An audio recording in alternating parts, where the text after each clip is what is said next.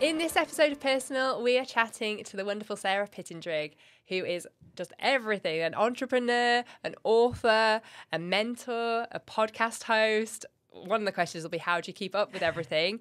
And also, you've developed this amazing I Can method. And also, this is the book, the fabulous book that Sarah's written. I highly recommend it to people. Not only has it got Sarah's amazing story, but also it has the I Can method within it. And I have quite a lot of unique insight into your life, which I don't often have with other guests, yes, thanks to this book. So the questions might be a little bit more detailed. So we should perhaps just get going. You've faced many challenges in your life, many of which I've read about in your book. Mm-hmm. Which was the toughest to go through? Well, it must be cancer. That has to be the toughest, because your health's your wealth. So if you don't have that, and as a mum, the biggest fear wasn't about me getting cancer. It was about me not being here for my son. So I don't think anything would top that in terms of the biggest challenge. I needed to stay alive. Absolutely. And I love that your health is your wealth. Yeah. That's so important. So many people put kind of material things above it and actual money as wealth, but it's not. If you haven't got your health, it doesn't matter how much money you've got in the bank, you'll just be the richest corpse in the graveyard. Absolutely. What's the point? Yeah. And when you say that word rich, people think of it in terms of money, but it's not. It's rich in terms of life experience, in terms of love and everything. So that's a great answer. Yeah. Reading a lot of your book, there's this saying that what doesn't kill you makes you stronger. Yes. Now, would you agree with that? Yes. Yes. Because cancer didn't kill me yet, and it's had 2 goes. So, and I'm definitely stronger. And all of the other things, because I'll not allude to them, because you might want to talk about them, so I don't want to spoil it. Mm-hmm. They've taught me lessons. I think there's so many lessons in adversity, if you're prepared to take a step back and look at the landscape of what they offered. Adversity for me has always been looked upon as opportunity. That's a great mindset. One line in your book that really stood out to me, I'll kind of read it, I might not get it exactly right, but I had no bank account, no checkbook, no credit or debit cards. That's just mental. Yeah. How do you live life without those things? Horrendous. It was horrific. And my house had been repossessed, so I was living as a squatter, not knowing when they were going to, come and take it, when we would be thrown out. And the only income I had was income support. So because I was on income support, my son ended up getting free school meals, so that helped. And then there's all these different things that you can get support with, in terms of helping you with bills and things like that when you're on income support. But the reality was that was it. It was, you literally waited once a fortnight to get the little checkbook thing through the post that you could take down to the post office in those days. I'm sure it's all online now. And you'd get your cash and you would make it last, basically. Crazy, especially for living the life you live now compared to the days when, and I didn't say it, but when you were bankrupt, it's such a horrible word to say. It is. It's harsh, isn't it? Yeah. Very harsh. Because I wasn't just bankrupt in money. I was bankrupt mentally as well, mentally and emotionally. So, people think you're bankrupt because you've got no money. But what came with that for me was I was just absolutely bankrupt completely. I was just a shell, really. If it wasn't for my son, who was my motivation and my driver, I don't actually know where I would be now. Oh, it's incredible to see how you've turned that into a positive situation. It's motivated you through it. Yeah. But do you think that's affected your relationship with money today? Yeah, I think sometimes I've got a bit of a money mindset issue and I need to sometimes sort my shit out. Don't know if I'm allowed to swear on this podcast. You are. Sorry if I have. Brilliant. Sometimes I think I have, and then sometimes I think I haven't. It's a funny one. I think I've sometimes got blocks around it. Am I bold and brave? Yeah, I am. So it's not really that necessarily. But I just sometimes think I could be kinder to myself with money. So I would rather spend it on others and always be reinvesting for growth than do something for myself that could be truly wonderful, So rather than, maybe take myself off on a fantastic holiday or buying something amazing just to treat myself or to do, I would always think there was somewhere better place to spend the money before I would spend it on myself first, maybe. I don't know. I'm not sure. Oh, that's a shame, because you deserve it. I mean, I have a good life, don't get me wrong. And if I want things, I get them. But I think I ponder, am I worth it? Am I worth it? And the reality is I work bloody hard, I am. But I think that probably comes back from the, losing it and being very conscious of how I spent money moving forward, Yeah. Does that affect how risk averse you are? Say if you're getting involved in another business venture, are you, because it could go one or two ways, couldn't it? Like either. I wouldn't say I'm risk averse. What I would say is I make bloody good informed decisions. Fantastic.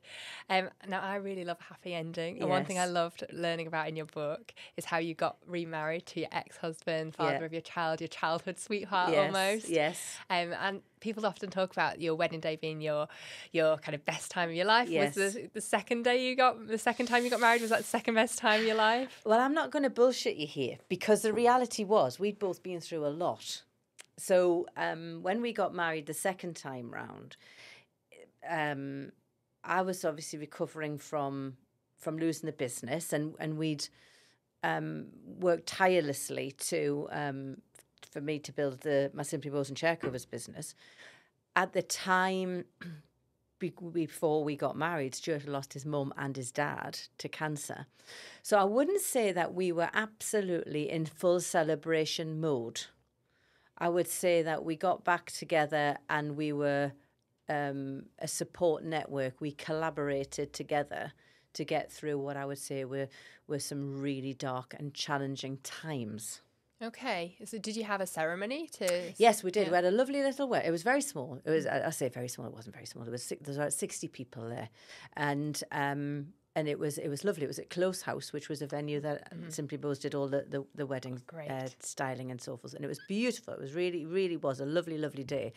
But I think both of us were exhausted.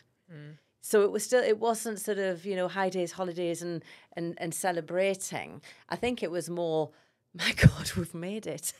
Yeah. If I'm honest. Did you have a honeymoon or anything? A second one? No, I don't think we did.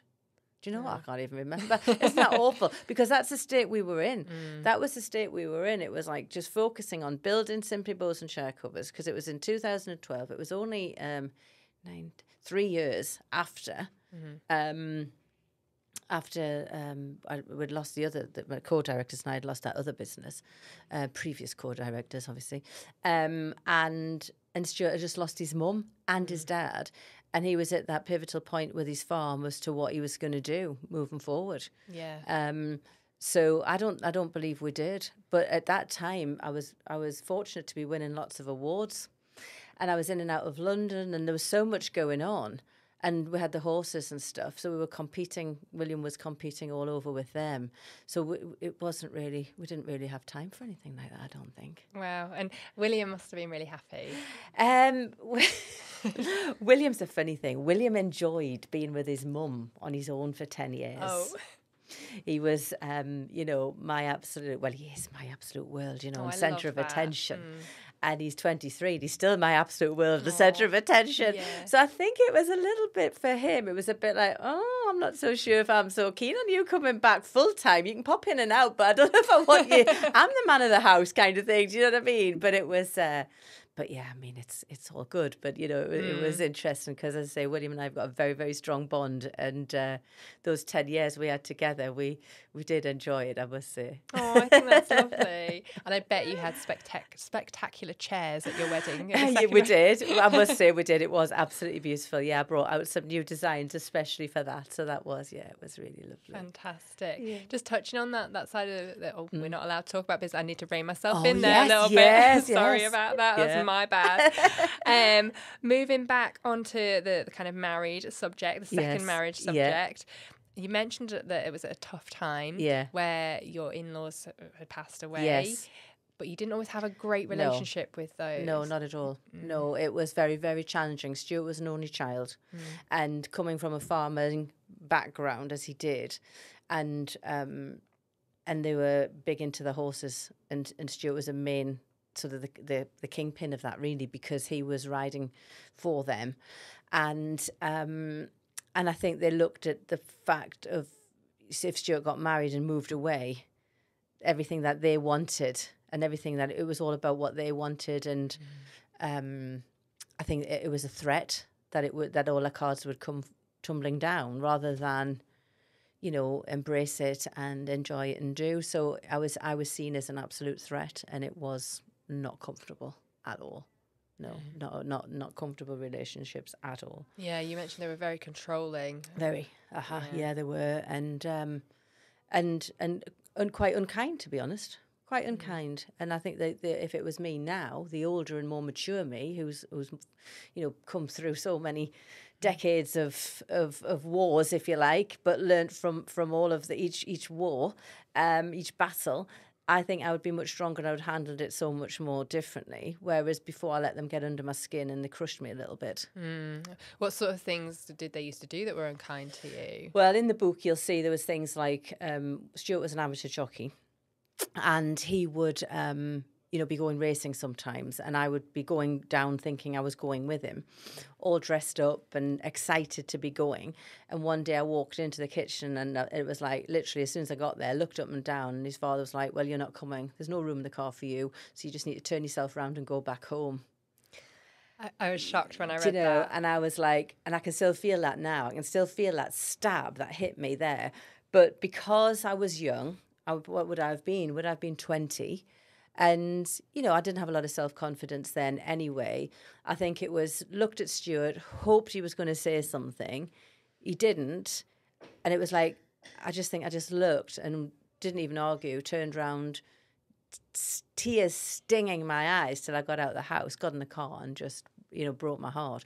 But I didn't want to show that vulnerability in front of him, that pain and those tears. So I just was like, fair enough kind of thing, and walked out, and it was just dreadful. I mean, you would ask, why did you continue to stay in that environment? Why did you continue to stay in that relationship? Why did you even marry that person, really, on the back of that? But I think the reality was I was in a very different place then to I am now. Definitely, 20 years old. Yeah, exactly. I think a lot of people would have been the same. I mean, Yeah. what would you put yourself in that situation now, Yes. knowing everything and the confidence you have? Yeah. How would you respond to that situation differently? Very interesting. I would either turn around to Stuart and I'd have said, either speak up now and tell him he's staying at home and we go, or I walk out this door and you don't see me again. Simple. Yeah. And do you ever replay situations like that in your mind, or is too much water under the bridge? Just let it go. But if it ever happened again in any situation like that, I've got so much more respect for myself to allow anybody to treat me like that again. Yeah, good for you. And do you ever talk about it with Stuart now? Because Yes. I feel your pain reading that. Yeah, Like, sometimes why? I berate him. I was still. good. Yeah. I wanted him to fight for you. Yeah, I did as reading well. it. That's what I wanted. That's what I wanted all the time, for him to fight for me. Does he say why he didn't?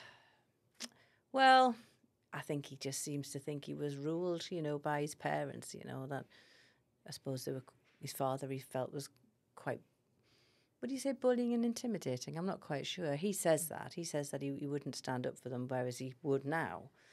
I suppose he was young as well, and I don't know, I think he was probably afraid because the farm was his livelihood, it was his business, and, it's what he believed at the time, and he didn't have that wealth of knowledge or experience to see it for what it really was. Yeah. How do you do that? Yeah, and not only the ages, but it was very different times as well. Yeah, very different times. We're talking God almighty, we are talking 30 years ago and more. That is super scary.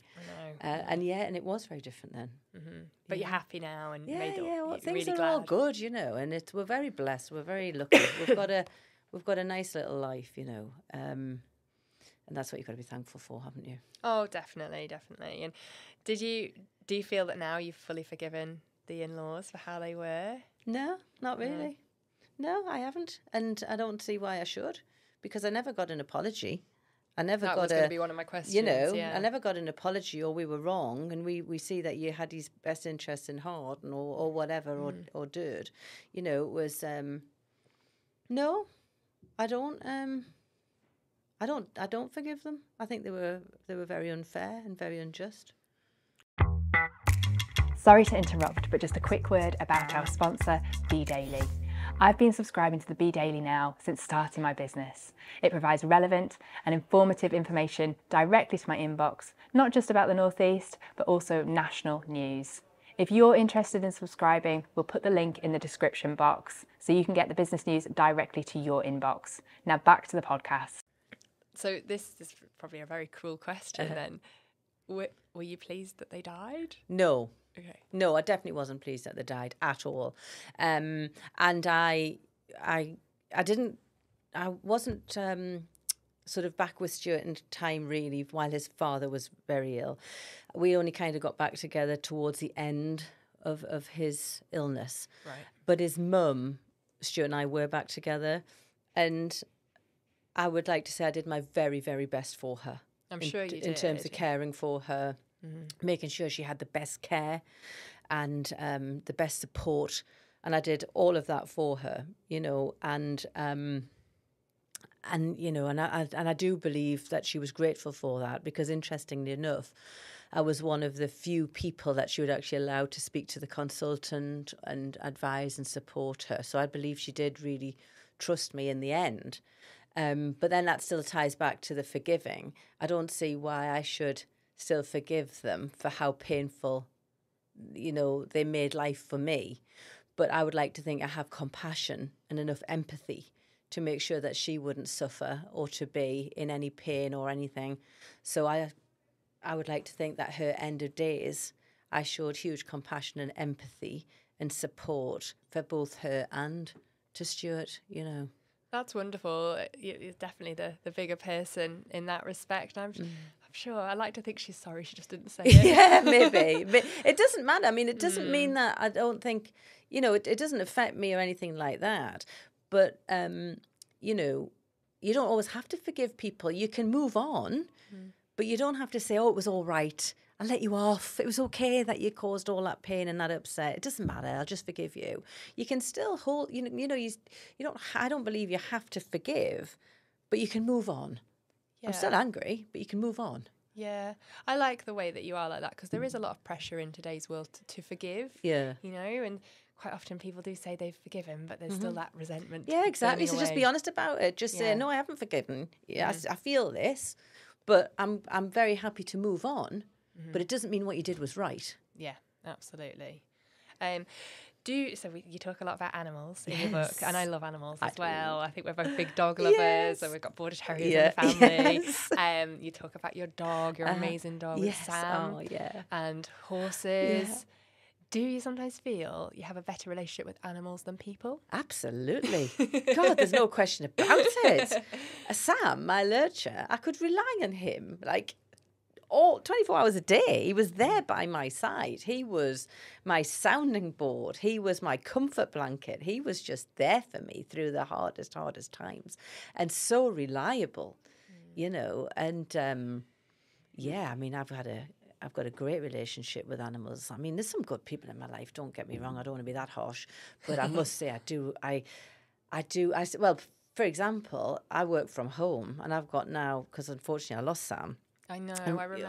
Heartbreaking. Really recently, wasn't it? It was. God, I can't even remember now. It was in the pandemic. It was in the pandemic. I remember speaking to you about it. You were just absolutely devastated. I couldn't even think straight for so long. But we've now got a crazy Dalmatian, which my son decided to buy in the pandemic, and I got another little lurcher, and I spent all day with them. One's on the sofa in my office and the other's on the chair. They have the designated seats, and they are my companions all day long, you know. So they're great fun. What do they give you that people can't? I know you mentioned a sounding board. Yeah. I get it. But to people who don't have animals, they're like, well, what do you mean? I talk to them all day. And they just look at me, but I feel better for getting it off my chest.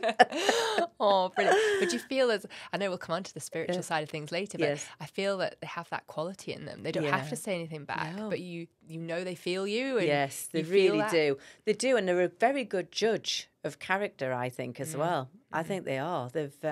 They say a lot without saying too much. Yeah, totally. Did you have Sam when the in-laws were still alive? Or? Did I? Yeah, I must have had Sam. was just wondering if you got Yeah, I on with must them. have had Sam. Well, they didn't really come to my house very often, so he didn't have much to do with them. Yeah, and the horse that you talked about in your book that you had to sell. Yeah, God, that broke my heart. Do you still think? Do you know if the horse is still alive? No, he died. My lovely grey horse. I actually put him out on loan. It was just before we were losing the other business, my ex-partners and I, and there was just so much going on that I let him go to a lady who'd been coaching me for side saddle. It was just meant to be kind of a temporary thing, but unfortunately he went lame with her and ended up having to be put to sleep. And I mean, hindsight, if you can turn the clock back, I would never have let him go. It wasn't her fault or anything like that. I just wouldn't have let him go, But I wasn't in the right state of mind emotionally or anything like that. And I just thought, well, it was the right thing for him just to do something and be enjoying life rather than just hanging around waiting for me to get my shit together again. And he got me through, like, because he was before Sam, so he was the sort of journey before Sam. He was the journey of when we were losing the other business, and riding him was like my escape. And he and when I got divorced, I got him after I got divorced and things like that. And we really did have a mega bond. So when you go back to, how horses and animals and things, my grey horse got me through losing the turbulent time when you were going to lose the other business. And then my dog got me through the next stage of starting again after bankruptcy. So animals have played a mega part in keeping me on the straight and narrow mentally. Yeah, and are your kind of current two dogs, are they, are you going through any challenges at the minute that they're helping you with? Am I going through any challenges at the minute? I'm going through a lot of challenges at the minute, but they're not business challenges, they're more personal challenges. It's more about just sorting out different things about what we're doing and where we're going and what we want to do as a family and moving forward, just sort of planning and doing for the future. And so it's really nice to take these dogs out every day. We live near a forest, so, I go out there and a minimum of an hour every day just watching them galloping and bounding and having fun and the freedom that they have. It's just really great for that growth thinking, that space you need to declutter.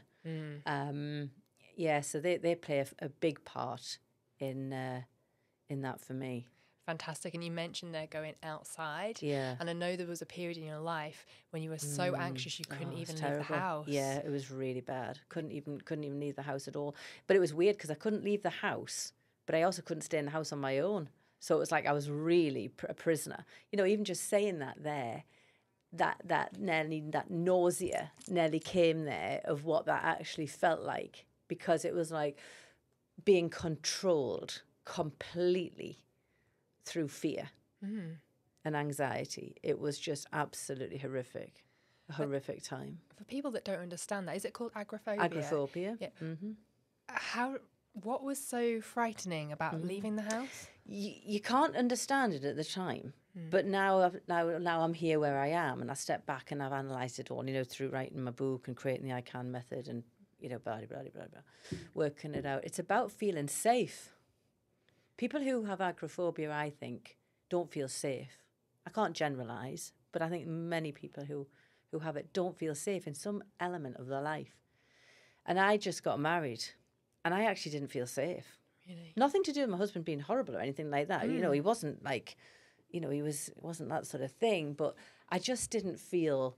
I felt very insecure. I'd had that awful carry on with his parents and everything, and leading up to the marriage, because they didn't want us to get married. And my granny and granda, who were like my real rock, had both died, and my granny had just recently died in the summer of the year I got married, so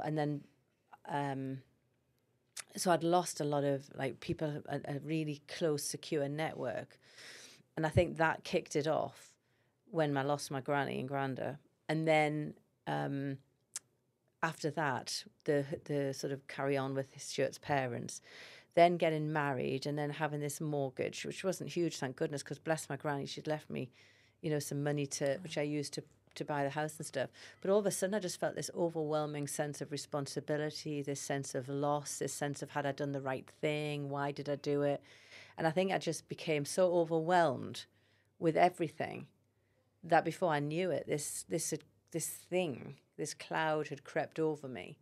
And I think through sort of depression and anxiety, and as I say, just feeling so consumed by this loss and feeling of lack of self-worth, I think I just got to a point where I thought, if I step outside, everybody just is staring at me. Just, you know, they don't like me, they're this, they're that, I'm not worthy. It was just all these awful things going on. And it just took quite a bit of time to break out of it, really. That's awful. So you were sat feeling unsafe in the house, feeling unsafe going outside. Yeah. What did you do? How did you pass the time? It was horrific. So basically, I became a shadow of Stuart, which was awful because it meant I had no freedom. And so I was working at the time, but it was getting to a point where it was too hard to go to work. As it was creeping up on me, I was still working. But it started off with anxiety attacks, which then became panic attacks. So it was the panic attacks, actually, that created the agoraphobia. Because having the panic attacks, then that was right. That was how it actually happened. The panic attacks created the fear of going outside and having a panic attack and feeling so out of control. Yeah. Then consolidated with all the other things. That's how I kind of got to a point, well, I don't want to go outside and have a panic attack and look like a fool in front of everyone. And don't want to stay in the house and have a panic attack on my own in case I die. So that's kind of, I think, when I think back now, that was probably how it all sort of unfolded. So I just became a shadow with him. So I used to go down to the farm and he had racehorses and I used to ride out the racehorses every day. I left my job, so going back, sorry, I'm sort of muddling here. It's fine. So left my job because it was getting too much, the panic attacks and everything. And then my husband had retail milk rounds, so I used to get up at 2:45 in the morning, deliver the milk with him, so I wasn't left on my own, go back to bed, get back up again, and then go out again and ride the racehorses out, just so that I wasn't on my own. But the getting out and forcing myself to get out and doing that. So rather than just staying in this, I really pushed myself through it. And I think that comes through in the book with everything that I do. I push myself through, even though I'm frightened. And gradually, step by step, baby steps, which is why the I Can method's written how it is, I eventually broke free. But it was bloody hard work. Oh, I bet it was. And I was struggling to understand that until you mentioned the words panic attacks. Yeah. And yeah, they're horrific. Yeah, I horrific. touch wood, haven't had them for many years. I had them in my late teenage years. Yes. But yeah, I was just going to university and I would get them all the time. And again, I pushed through it, but it was so hard. And you did think you were going to die sometimes. Because you couldn't breathe. You see, that was the thing with me. I felt I couldn't breathe. And that's what really scared me. So that was what scared me about being outside and being humiliated, of having a panic attack outside and everyone seeing me and thinking she's crazy. Yes. That was what really terrified me about going outside. Yeah. And what frightened me about being left inside on my own was because I felt I couldn't breathe and I felt claustrophobic and I was thinking I was going to die if I was left on my own. So it was definitely a major impact the panic attacks had on me. Yeah, I totally even forgot that I'd had them, but awful things. And for me, I don't know if it was the same for you. It wasn't that I was sat there worrying, thinking I'm going to have a panic attack, which brought on all of a sudden, it would just be this physiological response to nothing. Mm-hmm. And so then I would start panicking that I was having, I was panicking. Exactly what happens, exactly. And it goes round in a vicious circle Yeah, and you're right. I can't remember a time you just slowly push forward until you break that cycle. Yeah. But horrific. Mm-hmm. I still don't think we know that much about them and why we have them. I think that they are, if you think of disease, you're in dis-ease. Yes. Good point. And I think your panic attacks are telling you that, hey, listen up, there's something in your life not right and you're not listening. I'm trying to tell you that there's something not right. Listen up here. Start looking around. What isn't right? What are you putting up with that you shouldn't be? And I'm a little witch's warning to tell you that life ain't right. Sort yourself out. Yeah, you're right. That was my body, because then I got quite ill with this virus. I was doing too much swimming, too much sport, too much schoolwork. And that was how it started to represent itself. But I'm only just putting the pieces together now based on our chat. Yes. But yeah, very, very tough times. And you've talked about that pushing through. Yeah. I think a lot of people face adversity and anxiety and mental health problems, but perhaps they don't push through. And I know every problem's different. Yes. But do you think that's the solution, to kind of push through? Everybody's different. People handle things differently. I don't know what the alternative is if you don't. Yeah. You know, point. so it's like, but if you're not going to flick that mindset from the fixed, if I just can't do this, I can't do this, to a growth, I'm going to give it a go. I'll do my damn best. And if I don't know how, I'll get someone to help me. What's the alternative? Yeah. You die saying, I wished I had, rather than I'm glad I did. Yeah, absolutely. Was there a turning point for you going through that phase in your life? Well, I think becoming a mum was definitely a pivotal point for me, because I never felt loved until I was a mum. Oh, that's so sad. And I'd never felt love. Well, maybe it was just me, who I was. But, you know, because I know that, like, my granny and granda, they were very, very loving. So, you know, and I loved that environment that I was with. My mum and dad are great people as well. But, you know, it was like that sort of nurturing love. And as soon as I held my son, I just knew what love was. It was like, wow, this is something really different. I've never experienced this before. And I get emotional thinking about it, because it was just like, it's mega being a mum. Oh, it is. And funnily enough, with the last guest, we were talking about this. So I mentioned it was sad, but it's beautiful as well. The fact that I guess maybe it's just that whole next level of love, it's isn't totally, it? it's a totally different level. Yeah. It's like, you know, and not everyone wants to be a mum, and that's absolutely right too. Yeah, do you know what I mean? Yeah, I agree. So I'm not saying like, hey, God, this is what you have to do. I'm not. I'm just saying, for me, being a mum is the best job, but the most challenging, the hardest, the toughest, the most emotional roller coaster I've ever ridden. But I tell you what, I wouldn't swap it for the world. No, I agree. And were you a maternal person before you had William? I don't know, really. I always sort of,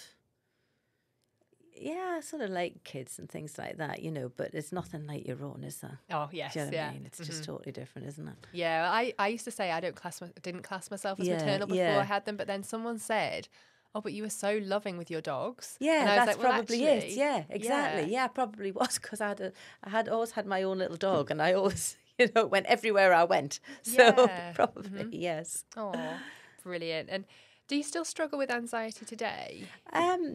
I wouldn't say the word is struggle. Okay. But I would say sometimes it rears its head and I need to put it back in its box. Okay. Well, actually, I don't want to put it in its box. That's not what I want, because if I put it in its box, I'm putting it somewhere. I need to just tell it to do one.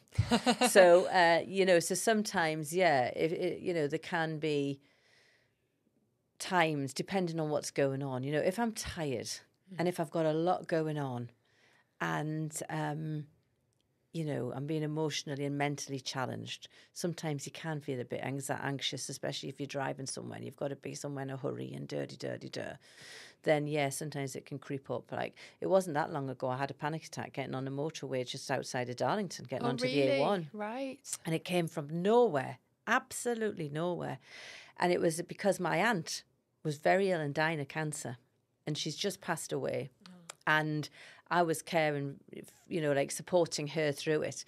And I was finding it very challenging, because seeing her die of cancer when I've been diagnosed twice with cancer, it was awful to see her, but it was awful to see that may have been me. And I felt at times very out of control. And I believe that must have kicked off that feeling out of control that time I was going through. So I've got to be aware of that. And I've got to explain to myself back to, hey, you're safe, you're okay. And sometimes talk myself out of that, you know. Yeah, do you almost feel more pressure that you've got to handle anxiety, because that's kind of what you do as part of your mentor side of things? Yeah, it's, I think, to be honest, I haven't met a client who I mentor, you know, from all different walks of life, CEOs with multi-million-pound businesses to small business owners. Their mantra is very the same. They're very busy people. They've got a lot on their plate, and they do feel anxiety, you know, and they do suffer from panic attacks. And again, it's because we've got that little voice saying, hey, listen, you're taking on too much, or you're feeling out of control. So we're wanting to say to you, take a step back and look at where you feel out of control in your life. You need to set some boundaries. And I just think that's what your panic attacks are telling you. So if you can reframe it, instead of being scared of them, just say, oh, hang on, I can feel you here. What are you trying to tell me? What's the message? What's the message that you've got for me? Why are you making me feel like this? What are you wanting me to change? So reframe it. That's really important and something I'm certainly guilty of. We've mentioned pushing through things, and sometimes I'm like, if something's making me anxious, I'm going to push through even harder. Yes, yeah. But sometimes when I've kind of got myself into kind of bad states of mind, it's because I haven't listened to how I'm feeling. That's right. And I think that's important, because if you don't, it is going to catch up with you and keep going on and on and on, because you've got to break the cycle. Isn't it crazy, though, that so many high-flying people, you just think, oh, they don't have anxiety. Oh, yeah. It's mega. They're it's great. Amazing. And from the outside, you would look at everybody, people come through my door, and I'm sure the people look at me and would have thought, if I hadn't shared my story, which I do because I want people to feel it's okay to talk about it, because I want them to have a better life. I want them to realise their potential. And they aren't going to do that while they're carrying this load. That's really really it's just going to weigh them down. So if people want to realise their true potential and live that purposeful life, then they've got to stop being in denial and work through what it is, whatever that it is. And that's what I do. And I think that's what happens with these high performers. They get frustrated that they can't get to a certain point. It's like being on a bungee run. And until they look at what's going on in their personal life, because I honestly believe it's 90% of their personal life which impacts on them pushing that meaningful goal over the line. And sometimes they don't want to take sometimes they don't want to scratch that wound and open it up. But sometimes you've got to open that wound up to heal it and get it cleaned out properly, and then you can. Oh, so many questions from what you just said. I totally believe it's all right. Yeah. Even that's why this podcast come about. It's about the personal. That's right. That matters so much in business. And people say there's a line in between them, but there's not. Nah, it flows in and out. I read I love the bullshit on LinkedIn. Oh, God, sometimes, honestly, I just have to sit back and roll my eyes. Someone said the other day, now you've got to remember that you are not your business. If you're a founder, you are not your business. You've got to remember that. And I'm sitting there thinking, that's really interesting, because for me to achieve what I've achieved in my business runs through my veins. It's my lifeblood. And I don't know another entrepreneur who's a high performer whose business doesn't run through their veins. Now, I totally understand that you have to be present in what you do. So, like, if I'm watching my son ride, I don't answer an email if I'm at a competition. I watch him ride, and I'm totally present in what he's doing. But when he comes out the ring, if I've got an email there and I need to respond to it, I'll respond to it. Why shouldn't I? My business makes me happy. My son makes me happy. I'm happy. So why do I need to have these fixed walls between my business and my home? I don't. I just need to be present in what I do, enjoy what I do. And the things I don't like doing, delegate. The things I don't want to do, don't do, which only leaves me the things I love. So why do I need boundaries? Yeah, totally. Because then they're expecting you to have boundaries in your brain between personal and work, and you just don't. Mine it's just impossible. flows. Mine flows because mine flows because I choose to be present in whatever I'm doing that means the most at that time. It's quite a skill, though. How do you do that? So for example, if I'm walking my dog, right, that hour is my hour.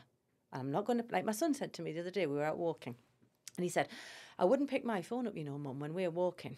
I don't want to pick my phone up because this time is like, we're out in the country and it's beautiful views and that's lovely. And I'm with my dogs and it's absolutely lovely. And I'm like, I wouldn't pick my phone up either because there's nothing can't wait. And there's nothing more important in that hour than me being with my son and walking the dogs. And when we get in the car, I'll get my phone out and I'll just have a little look. Anything important there? No, right, fair, get back. And then when something's important in my business, like now I'm talking to you. I'm not checking my phone or I'm not worrying about doing. I'm present with you. So it's just about learning that when you're present, be present. And if you're doing something that's important for your business, you focus on your business and your family and your friends or whoever understand that, hey, for this period, I'm focusing on my business. It's just by I think it's just creating that lifestyle, isn't it? Yeah, no, I agree. And it's something I have to work on, though, because sometimes I've got my daughter who, you know, she might be asleep. Yeah. So I'm checking my emails, but I really should just be like loving that moment. And Yeah. I feel I need to get better at it. I'm definitely getting a lot better now that I've got the children and my phone's away so much more at home than it used to be. Mm-hmm. But yeah, it just all goes back to that, you know, personal and work. It's just all one and the same. And this is a really controversial question that I didn't plan necessarily on asking, but it's just coming up. Mm-hmm. You mentioned a lot of your clients, their kind of personal problems interfere with their growth and where they're taking their business to. Mm-hmm. How much is that their partner that they're with in terms of shared responsibility at the home? And well, sometimes it is that. Sometimes it is their partner. Often it's their parents. Right. And it goes right back to childhood. Oh, interesting. There's an awful lot of self-limiting beliefs stem from childhood. Right. And it's those little self-limiting beliefs that nag, that little root, that annoying root that is, you know, causing the wrangle and the tangle and it needs unravelling. But yes, there are partners who, even though the female is the breadwinner, even though, you know, and especially I had this through the pandemic, a high-performing female was still being expected, even though she was out earning her partner, to be responsible for the children's childcare and everything else that was going on with the home, as well as trying to juggle her business. And I do see that a lot. I do see that a lot in my clients, and that is restricting them because they haven't got the time. So what I have to do is I have to sort of teach them, show them how to do the delegating. And often we have to do that. We have to put that's where they do have to put some firm boundaries in. They are different boundaries, those. They are, you know, you need to be stepping up and doing this. And I chat about it a lot with some of my female friends, and a lot of them are business owners. Yeah. And they're saying that women are sometimes automatically handicapped. Yes. And this isn't all, no. You know, it's just, but this is our experiences because they not only have to run the business, but they also have to plan their son's swimming lessons. That's exactly plan right. Their daughter's dentist appointment. Yeah. And, you know, potentially take time out of their diary and cancel meetings to take their children to doctors' appointments or do whatever, when the other partner, you know, may not be, you know, in a role that is delivering the income that they need as a family, but still doesn't think it's their responsibility to step up and do these things. I know. And I think slowly we're changing that. And sometimes it is our responsibility to just say, look, can you do this, please? Yeah, it is. And, you know, you'd like to think that people would. You know, I don't want to get into a sexism conversation here. But because not everybody is like that. No. That isn't everybody. You know, my husband's very, very good. He does an awful lot to facilitate me doing what I do and grow my business, you know, at home and so forth. So I can't use this as a generalisation that all men are. No, my husband's really good. And that's exactly it, you know, and I think you need that you really need that support. Definitely. But I wonder if sometimes I get that support because I demand it almost. Yes, it's about us stepping up and saying, no, hang on, you need to do this. That's right. You know I'm working all tonight. Yeah. So, yeah. And I think you've got to be brutally honest as well, because if they're not, why? Yeah. Why are they not putting you first, or why are they not helping you be the best version of yourself? And if that poses a completely different question, doesn't it? It's just interesting times, I feel, because things are changing. Yeah. And, you know, like I say, it's generalising a lot by saying these things, but it's interesting. It is, and it definitely does come out. It definitely does come out with some of my clients, definitely, yeah. Interesting. I've got a question going back to the anxiety side of things. Do you think you can be happy and anxious at the same time? Well, it depends where your anxiety is showing itself, doesn't it? I think the reality is that you can have a level of happiness, but you'll not have inner peace. Yeah. And inner peace is true happiness. Yeah. I'm really, really so happy, you know, how much I wanted to complete my family and everything like that. But still, like, having another child has brought so many more anxieties because I'm just like, is she okay? And there's another extra person to worry about. Yes. So, it's just something. I don't think you'll ever. Would you even want to get rid of anxiety anyway? Because, you know what I mean? There's different levels of anxiety, yeah? If you've got crippling anxiety that is debilitating, then I don't believe you could be truly happy, because you've got something going on that's telling you something's wrong. But if you've got anxiety about, like I'll get anxiety about every time William gets in a car and goes somewhere. Well, that's normal, because I want him home in one piece, and I'm worried. Every time he gets on a horse and he goes and does something crazy, I'm like, oh my God, come back in one piece. That's good anxiety, because that's normal, because that's your protective mechanism saying, hey, come on, just be sure that that's okay. You need that buffer, don't you, to keep you safe. Yeah. But it's when it becomes something that stops you doing something that you're passionate about, stops you living your purpose, then I think the answer is you probably can't. You've got to work through what's the problem, I think. Yeah, no, that's a really good point. I think sometimes anxiety also drives me to be the best I can, That's because right. there's a little element of doubt in there. Whereas, yes, sometimes it'd be nice to just be like, brilliant, I'm really happy, I'm really successful, but then maybe I wouldn't go any further. That's it. That's exactly it. Again, it's that's a comfort zone, isn't it? That's where you stay. And some people are really happy in this comfort zone, and there's nothing wrong with that. There's people who do the same job every day for 30 years and they're really happy. That's fine, and everybody should do what makes them happy. But if it isn't making you happy and you stay, and it goes back again, if something is making you stay in a comfort zone but you don't really want to be there, again, then there's a problem. There's a problem. Yeah. No, really interesting. And I know in the book you mentioned about driving, and I think a lot of people go through that as well. Yeah. And I was going to ask, like, how are you with driving now? But then you mentioned the panic attack earlier. Are you confident enough? I am. Now? I love driving, but I've got my HGV class too. That's amazing. And but the problem I have with that is I'm actually still not too keen on driving the big wagon. I don't blame you. But I'll have to say, this is a 35-foot wagon with 5 horses behind you and a big living behind that. And the roads are so different now. These motorways are so different. And I don't think it's necessarily an anxiety that's wrong, because, you're getting cut up left, right and centre, and I don't really want to do that. So I don't know if it's anxiety stopping me or just common sense. In your book, you talk about having a guardian angel. Yes. I love that. Yeah. Do you have any idea who it is?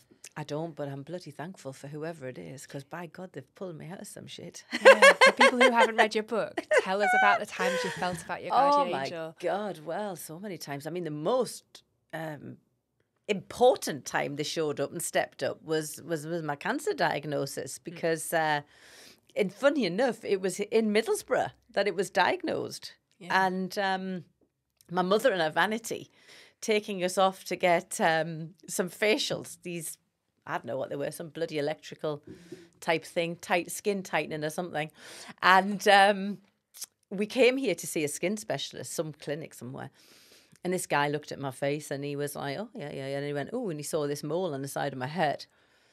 And it was like, how long we had that mole, and has it ever bled? And has it ever itched? Yeah. Oh, I don't like the look of it. And I'm a bit like, well, what do you know, kind of thing? Why would you say that?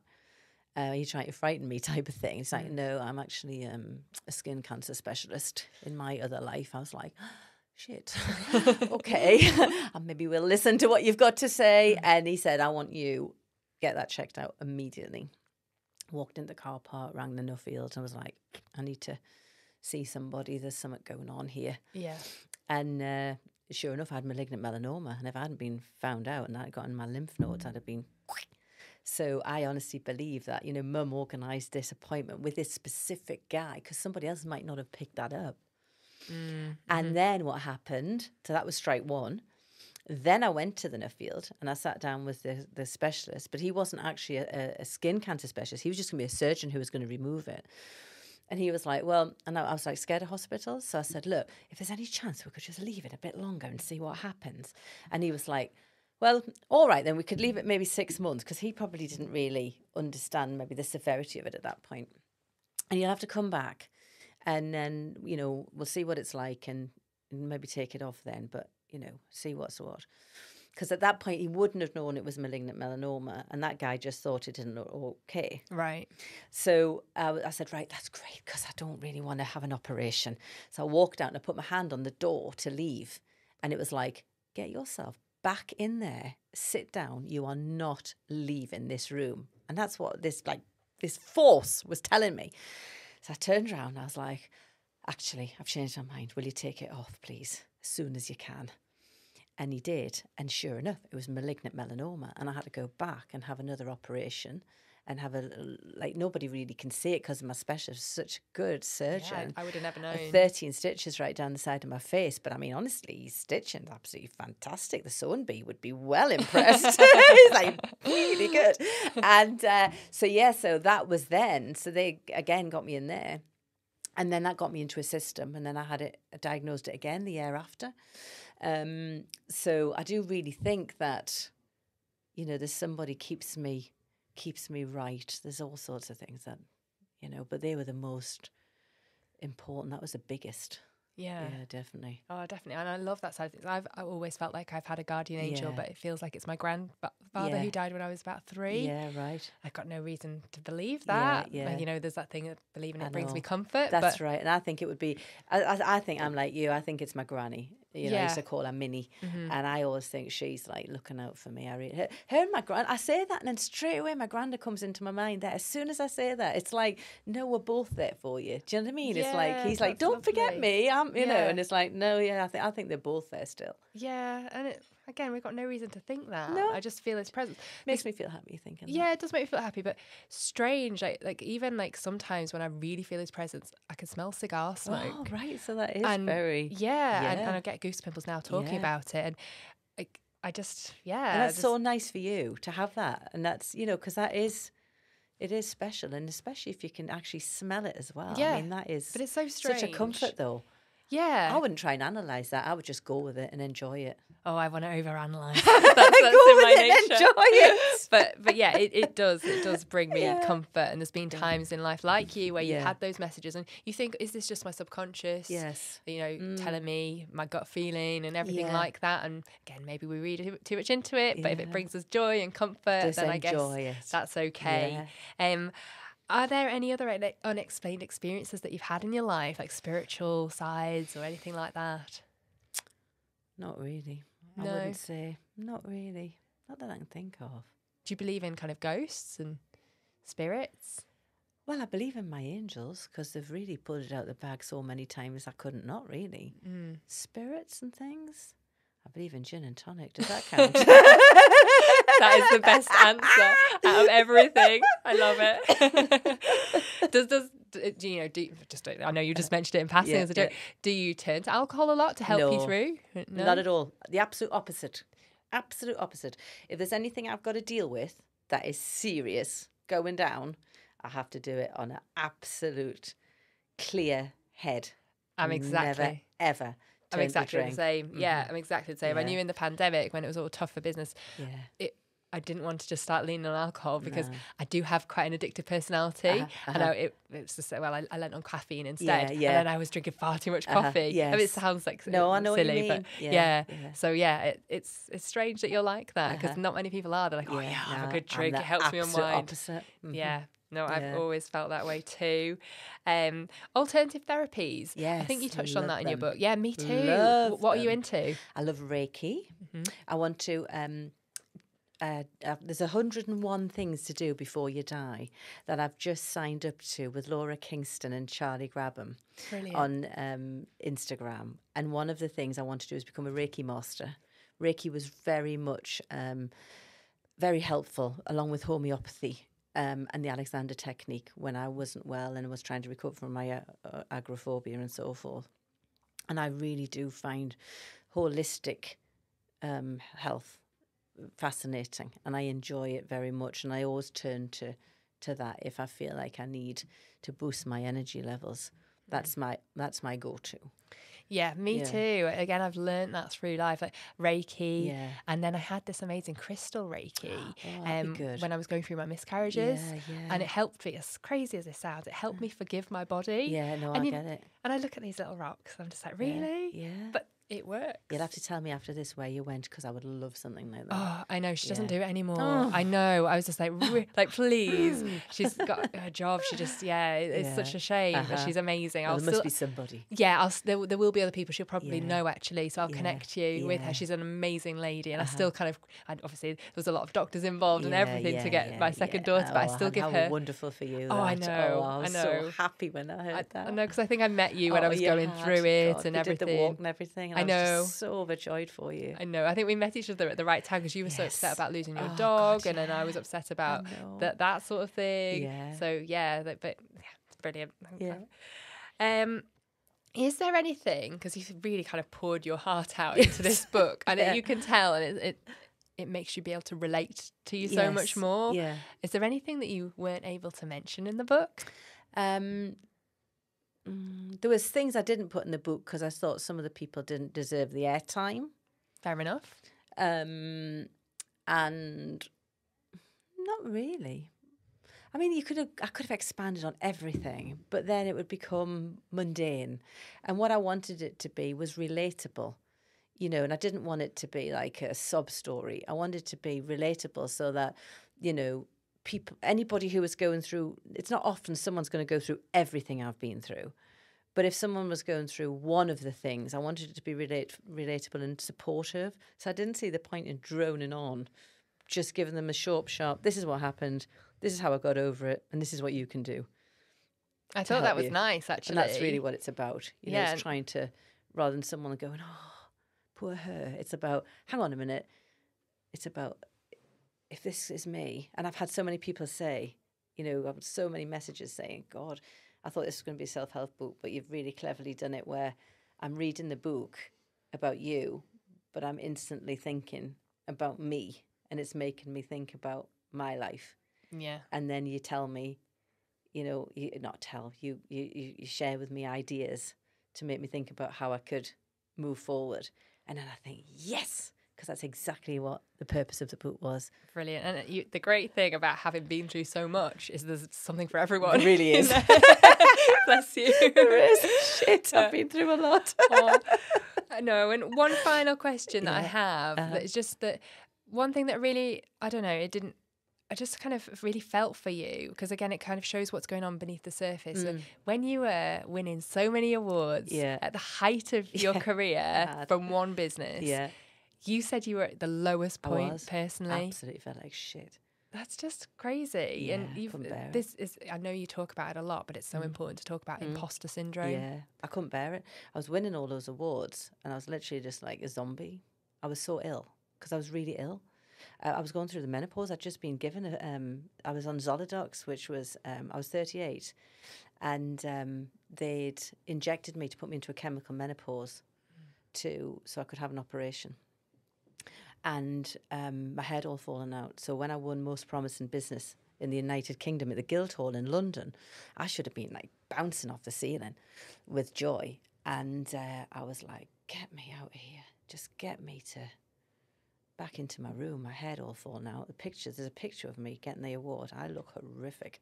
I hate looking at it.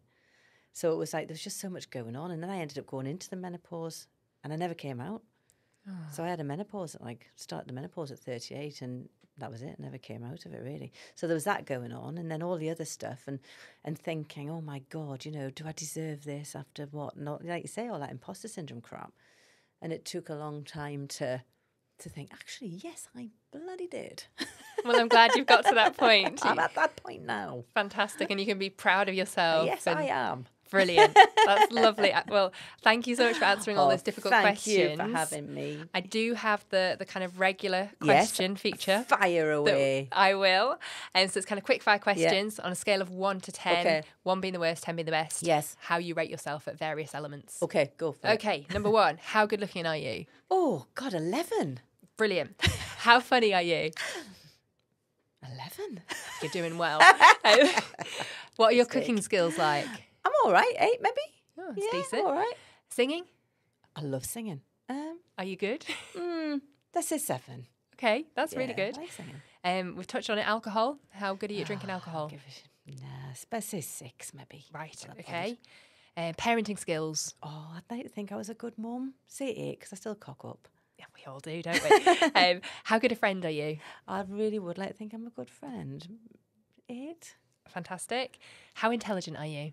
Oh, I'm not that bright, to tell you the truth. I don't know. 6 maybe. Oh, but this is a trick question because you're intelligent in different ways, aren't you? Yeah, I'm not that bright. I think I just have entrepreneurial flair, maybe. Oh, no, I disagree. How kind are you? Oh, I'm pretty kind. Say 8. Yeah. Excellent. And finally, how good at sex are you? Oh, God, I'd rather eat a chocolate orange. I don't know, 5. We should get Stuart in for that question, shouldn't we? Brilliant. Oh, you've been such a good guest. Thank you so much. Oh, that's been really good fun. You really are a really inspiring lady, so thank you. Thank you for having me. Thank you.